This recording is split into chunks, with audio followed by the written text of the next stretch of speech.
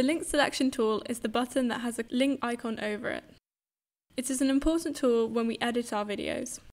Every time we import a video from our media pool to our timeline, we import an audio and a video track. The two are linked together. This means that when on our timeline, we move or delete a part of our timeline section, either the audio or the video track, we also move or delete its corresponding audio or video track. This is why we have the link selection button. With the link selection button on, when we select a video, a red frame will highlight not just our video, but also its corresponding audio track, and vice versa. Try to unlink the two tracks. With the track selected, click the link button and then unlink them.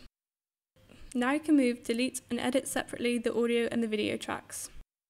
If instead you want to link two sections together, click over one and then while holding the Shift key, also click over the other part of the video or audio track you want to link to your section.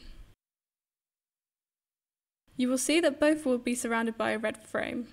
Now click the link button and the two sections will be linked together. Every time you move or cut one, its link selection will also be affected by the same changes. The link tool button is useful, for example, when you need to delete the audio track of your video to substitute it with music, or when you need to keep the audio track of an interview and edit different images or videos on top of it.